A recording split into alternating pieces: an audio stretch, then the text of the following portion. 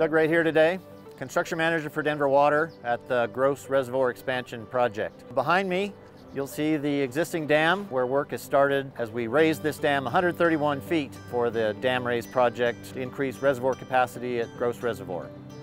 So today behind me you'll see the start of hydrodemolition work on the dam. We're standing in front of the right abutment on access to one of the galleries that goes through the dam.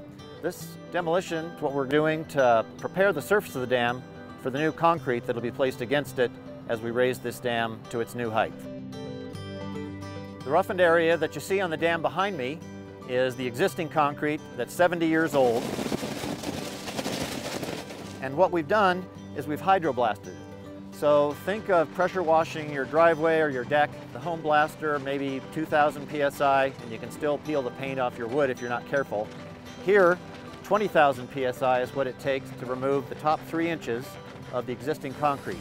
And what that allows is an improved bond with the new concrete that will be placed against this surface. This 70-year-old concrete is in fine shape, but it's gone through freeze and thaw through the various weather that it's seen over the years. And so to get the best connection between the old concrete and the new concrete, we roughen the surface.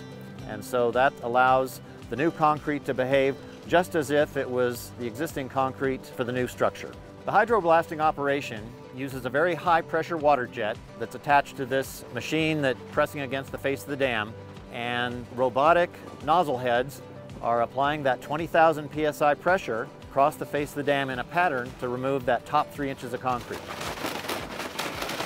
An important part of the process is the material that's removed from the dam cascades down to the bottom of the structure. It'll be removed as we prepare the foundation. The water that comes out of that process does require treatment. So we send it through our water treatment plant that's located at the bottom of the dam.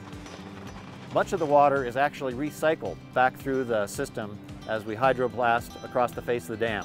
Total area that we're going to treat is about 200,000 square feet. We're about 1,500 feet through it right now as we developed our process, and it'll be several months of work to get through the entire hydroblasting process. Every surface of the dam that gets new concrete will be treated with this process. Hopefully you've enjoyed learning a little about hydroblasting and how to raise a dam. If you have more questions about the project, feel free to go to grossreservoir.org.